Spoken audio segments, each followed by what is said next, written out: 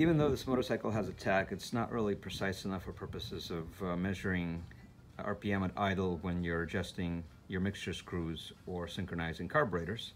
So I use an engine analyzer like this. I don't believe these are any longer made, but I know that they're available on eBay for relatively little money. The way they're hooked up to the bike is very simple. The red clamp goes to the positive terminal of the battery, the black clamp to the negative, and then there's a green lead that is attached to the negative terminal of the coil. The negative terminal is not marked on this bike, but it is the yellow and blue wire.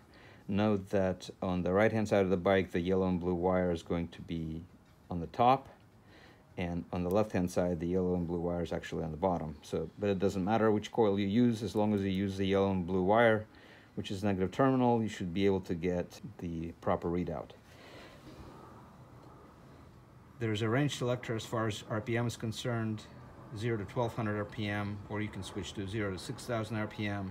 For purposes of measuring RPM at idle, of course, we want to use the lower scale, and so here it is, 0 to 1200 RPM. Keep in mind that even though this motorcycle has 4 cylinders, it's got 2 coils, which means that whatever reading you get, when you hook it up to one of the coils, you have to double it. So each one of these little divisions is 20 RPM on the bottom scale.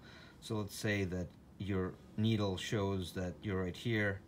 That would mean that the meter is reading 520 RPM. To get the actual RPM, you just double that, so that would be 1040 RPM, which is a good place to have your RPM set. I prefer my RPM anywhere between 1000 and 1100 at idle.